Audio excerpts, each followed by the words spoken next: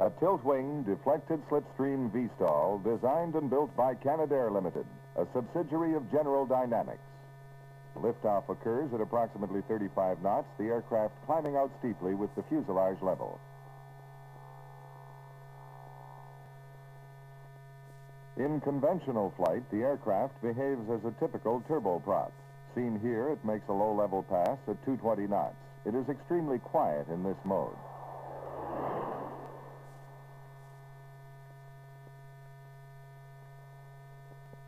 The 84 demonstrates its low-speed maneuverability during tight turns at 45 knots with the wing at 40 degrees. The aircraft pulls up to 2 Gs in a turn radius of under 200 feet. Note the tail propeller operating. At this speed, it provides pitch control in conjunction with the elevators. In hover, it provides all the pitch control but is stopped and aligned for conventional flight. The horizontal stabilizer is programmed to move with wing tilt to minimize longitudinal trim changes.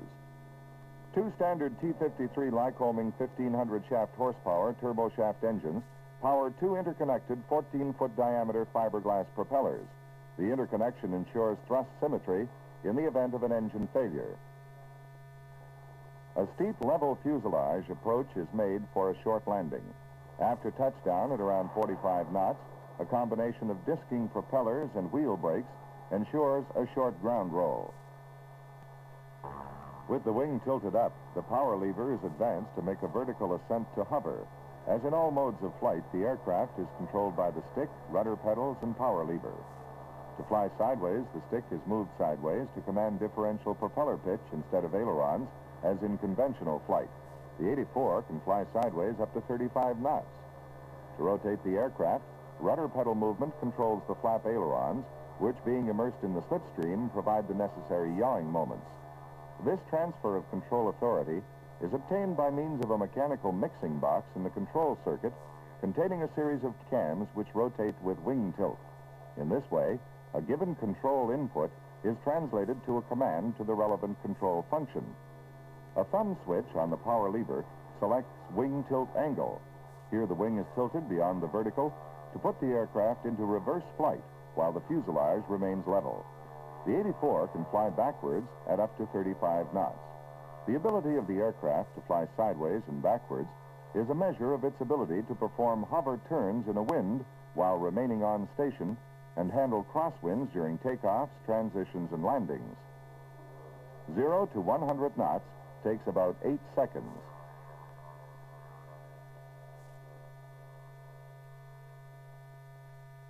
The flying demonstration concludes with an inbound transition to a hover landing. The relative movement of the horizontal stabilizer with the tilting wing is clearly seen.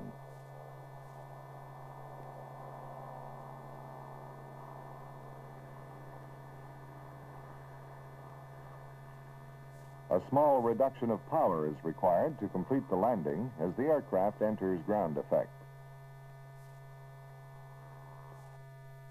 In this short takeoff, the aircraft weighed 1,000 pounds more than its vertical takeoff weight. The two drop tanks were each water ballasted to approximately 900 pounds. Tanks were dropped both singly and in pairs, full and empty, at a variety of aircraft speeds and configurations to assess stores dropping capability. Note the tail propeller stopped and aligned in conventional flight.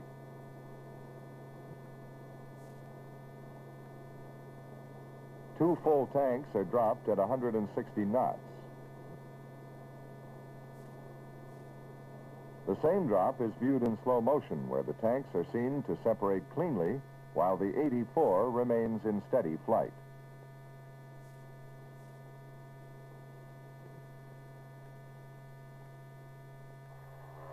This is the first live simulated rescue by a VSTOL aircraft. As the 84 hovered at a height of 40 feet, a light sling was lowered to the man on the ground.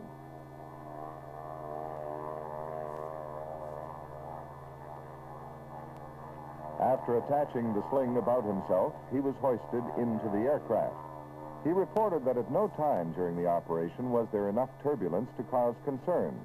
In fact, the area directly beneath the aircraft was relatively calm. During gun firing trials, the CL-84 operated from a 70-foot diameter pad at the Nicollet firing range 100 miles downriver from Montreal. A standard General Electric 7.62 millimeter minigun pod was rigidly mounted on an under-fuselage hardpoint. The pod contained 1,500 rounds, and the firing rate was 6,000 rounds per minute. The first firing runs were made in conventional flight at 200 knots. The target is 14.5 feet square. A simple reflector sight was used.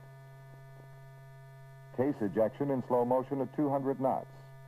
The tracer frequency was 1 in 5. The camera lens used shows true pilot view. A 45-knot run with the wing at 40 degrees resulted in 84% possible hits on target. The steadiness of the 84 as a gun platform is well illustrated in this cockpit camera sequence.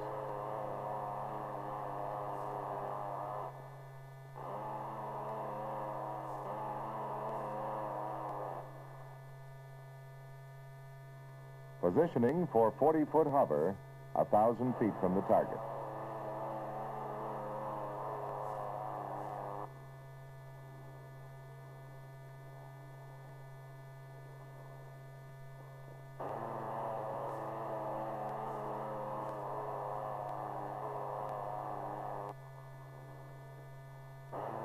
"71% hits achieved in this mode.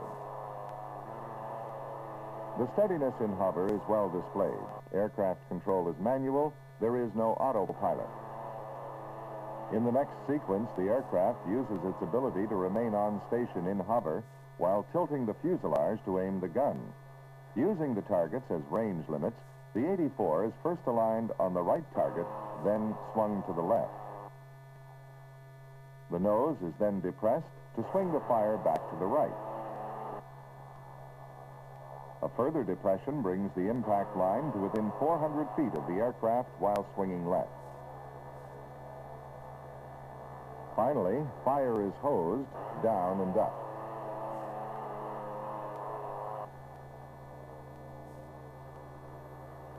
On the 14th of February, 1972, at the invitation of the United States Navy, the CL-84 arrived at the Pentagon, where it flew 3 demonstration flights.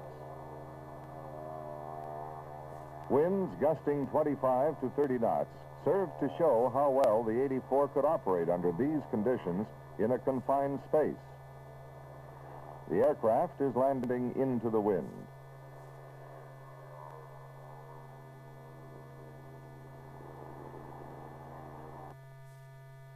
Naval officers observed as the 84 rose from the 100-foot square helipad and carried out a demonstration, beginning with hover turns.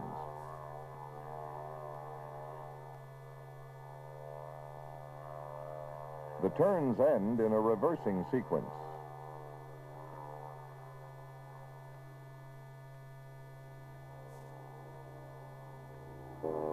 At the end of the reverse, the 84 once again shows rapid acceleration during transition to conventional flight.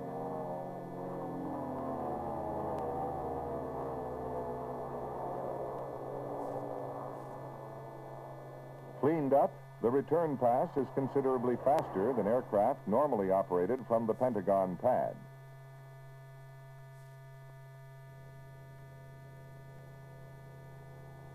A level inbound transition brings the 84 to hover into the wind over the pad.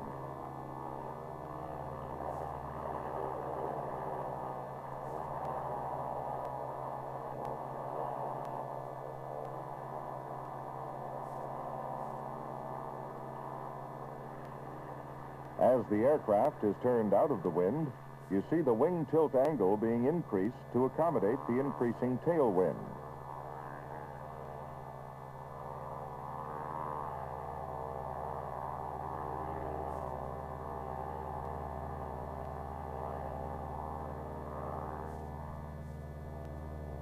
The wing is dropped to its normal ground angle of 15 degrees, providing ample ground clearance for the propellers.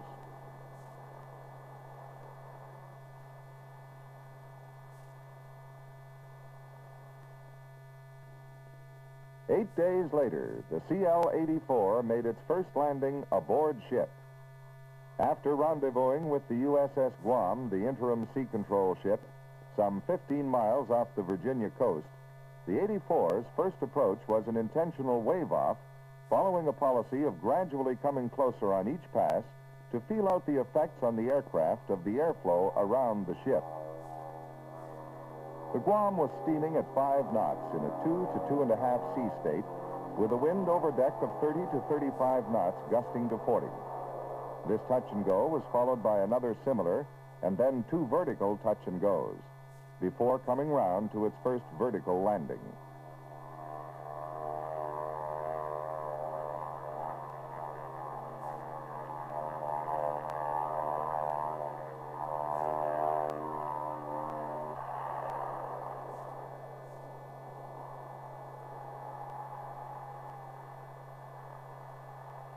Following a practice tie-down, the second flight began with a series of short takeoffs at different wing angles. At 40-degree wing tilt, the liftoff is almost immediate.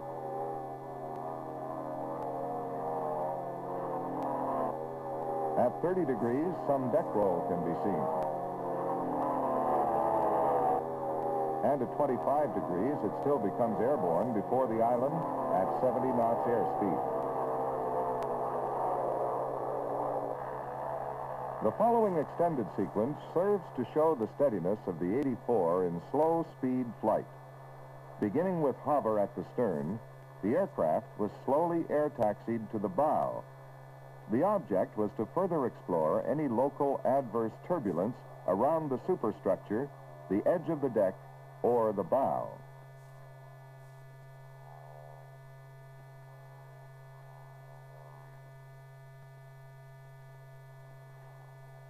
The level fuselage obtainable at any wing angle provides the pilot with excellent visibility, allowing him to follow a flight path which passes close to the superstructure with confidence.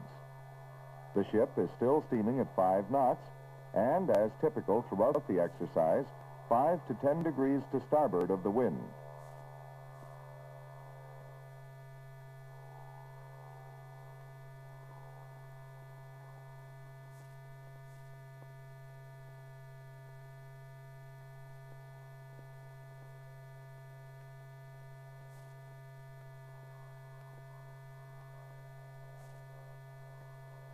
The air taxi finished with a vertical landing near the bow, followed by a vertical takeoff.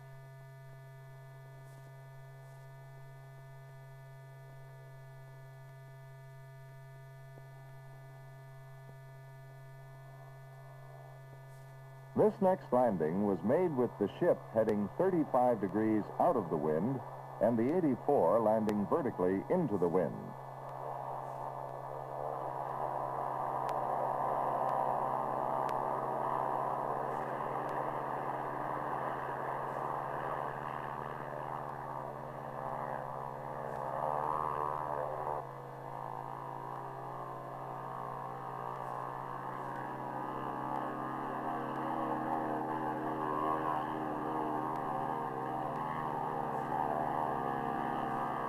A vertical takeoff and outbound transition close to the island preceded the last landing of this flight. A short landing with the ship back on the original heading.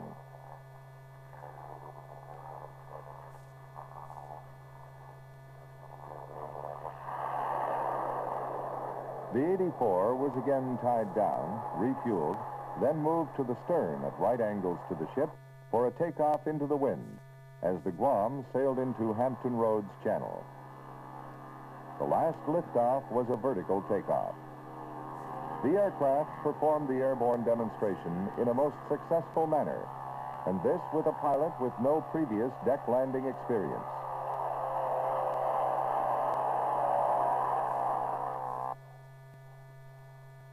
The final pass and salute to the Guam closes our pictorial record of some of the attributes and capabilities of a highly versatile aircraft, the CL-84 Tiltwing VSTOL.